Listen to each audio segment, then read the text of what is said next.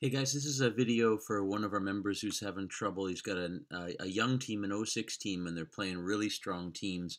Wondering if like a 1-2-2 in the neutral zone would be effective, trying to sort of trap traditionally. And he knows he doesn't want to do it, but he thinks he might have to do it.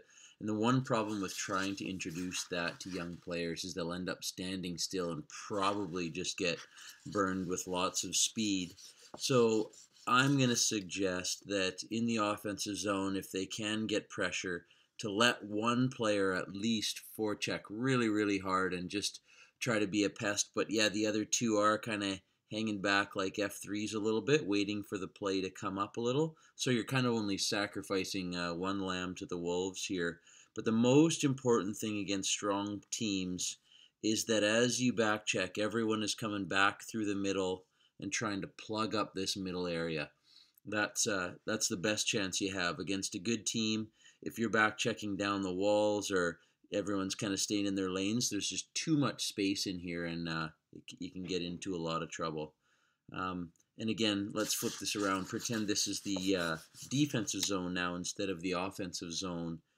The most important area to cover is to collapse into this area, into the fort. Okay, if you try to play two perfect position and you're really spread out in the defensive zone against a really strong team, then there's just too many seams and lanes for them to attack.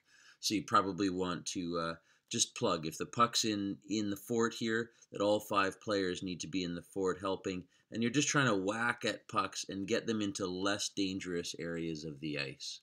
Okay, so Jay, I'm thinking, sacrifice one forechecker, let them be aggressive. You can't just let a good team come out of the zone at you 100 miles an hour while you're standing still, especially with young players who are going to kind of get flat-footed.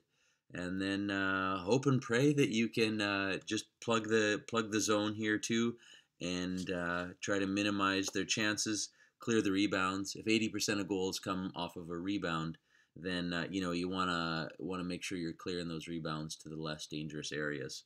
Okay, so Jay's question I hope can help all of you, and good luck, Jay.